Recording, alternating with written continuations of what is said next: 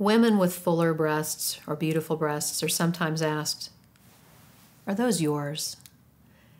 And this rude, somewhat impertinent question is asked by a well-meaning person who just wants to intrude into your personal medical life. No big deal. But I think there's a number of ways to answer that. Are they yours? Well, really, before you answer, consider this. You bought it. You paid for it.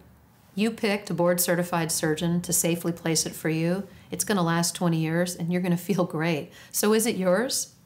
Absolutely. You bought it and paid for it, and you love the way you look.